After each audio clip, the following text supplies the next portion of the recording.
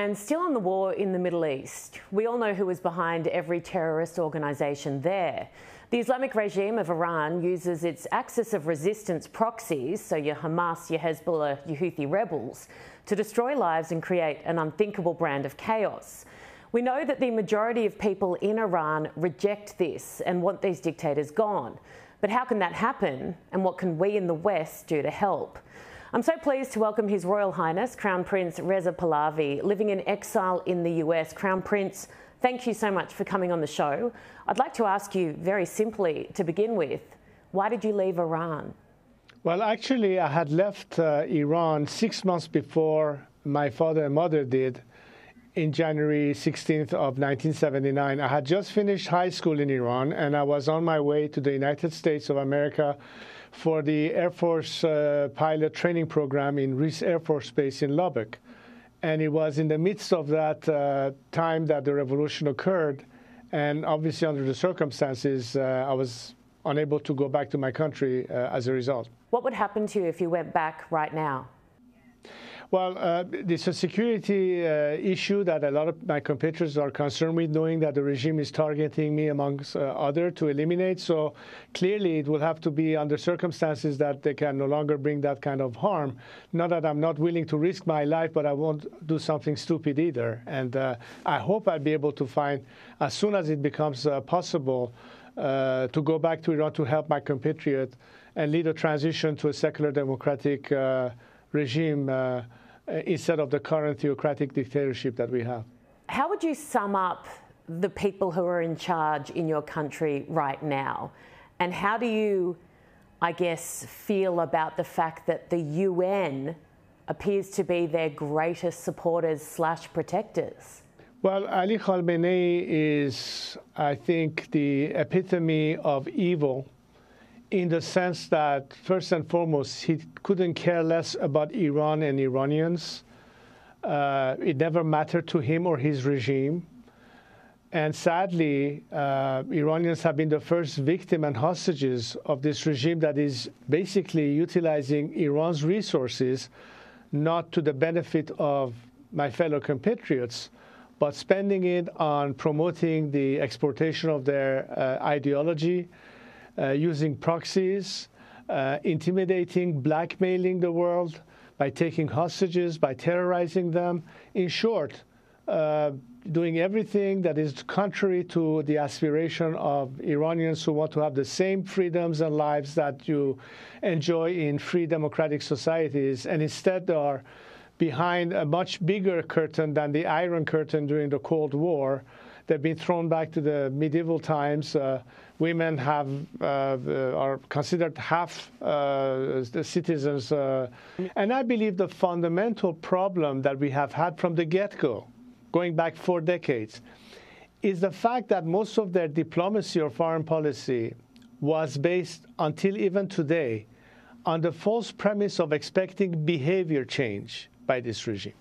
This is tantamount to not recognizing the DNA and the nature of this system, that it cannot coexist in the free world the way we know it. They celebrate martyrdom. We want to celebrate life. We value human rights. They don't. There's no point where you can compromise with them to negotiate in a rational way with them, and it's been, as a result, a total waste of time. And adding insult to injury has been, instead of bringing more pressure on it, in fact, appeasement led us to where we are today. I said this a couple of weeks ago on my show, that I felt like the moment was approaching very quickly when people in Iran would rise up and rid the world of this regime. Just a feeling. Would you agree with the fact that that's starting to feel a little bit more realistic? Well, it is absolutely true. The Iranian people have proven to all of us, especially in recent years, that they are resilient, that they don't give up the fight, and are sacrificing their lives every day, even though they haven't had any support whatsoever from the outside world. Imagine what could happen if they actually did receive that kind of support. And yes, I believe that they are your solution. They are the guarantee that instead of having a regime that is antagonistic to every values that the free world cherishes, the Iranian people, contrary to this regime, are peace-loving people, want to have cordial relationship with their neighbors, whether they're Arabs or Jews or whoever they are. And in order to be able to succeed, we need to be able to achieve what I believe the solution is, to have a secular democratic system replace this religious dictatorship. For us here in Australia, for a lot of people, the conflict in the Middle East feels very far away, but we are seeing first-hand examples of the kind of terror all over the world, in Australia as well. What would your warning be to a country like ours if we become complacent and we don't stand up to this kind of terrorism? Yes, indeed. There's no time to be wasted. And as I said, if there's a shift, a strategy of not wasting too much time on the regime, but instead seeking a solution beyond the regime, there has to be, in my view, elements that can change the circumstances and equalize the playing fields for Iranians. And I've always asked for world governments to consider in their approach a dual-track approach. One is maximum pressure on the regime, and parallel to that, maximum support for Iranians. Maximum pressure will be in form of additional sanctions. I think one of the very important issues on the table in Europe, and I think even it's been argued in Australia, is putting the IRGC on the list of terrorist organizations, among other things, but also to be able to help the people back home by means of supporting labor strikes or helping them with communication means so they're not disconnected from the world, and many other things.